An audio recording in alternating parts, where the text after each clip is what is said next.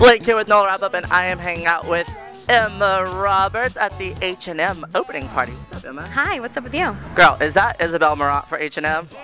I love it.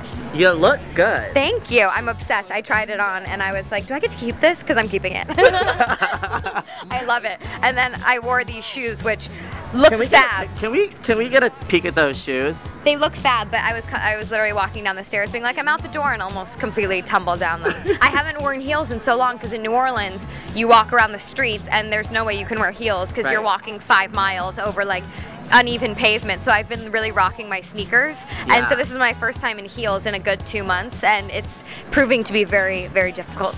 Well, I love them, and I love this, and Isabel Marant would just die if she saw you. I would die if I saw Isabel Marant. I would literally, you would have to carry me out of here in an ambulance. I'm obsessed with her. When I found out she was doing the collaboration for H&M, I literally was like, went to the store and they're like, no, not now, like it's coming out in a few months. And I was like, oh, I'm at the store already. Oh, sorry, it's a little too early.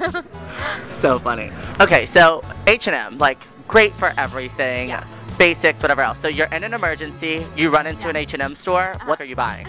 Well, every time I go to H&M, it's always, I have to go alone because I end up trying on 700 things and none of my friends want to wait that long. So I go in alone and usually leave with like 20 things.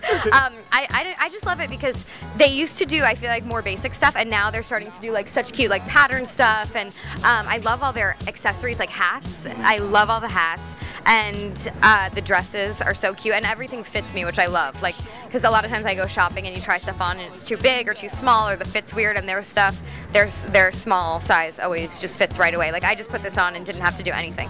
That's which I love because I'm really short, so I have to always hem everything, and this is the perfect length. I love it. Yeah. So you are in New Orleans filming American Horror Story. Your character just came back. We're so happy that she's alive. Thank you. Madison. So, I mean, how is your character going to develop from here throughout the rest of the season?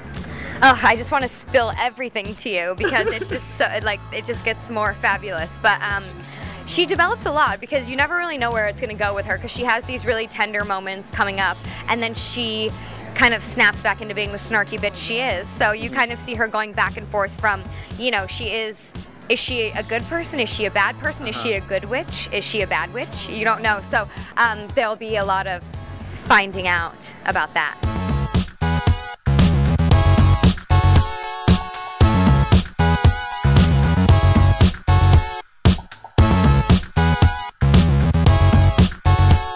Yeah.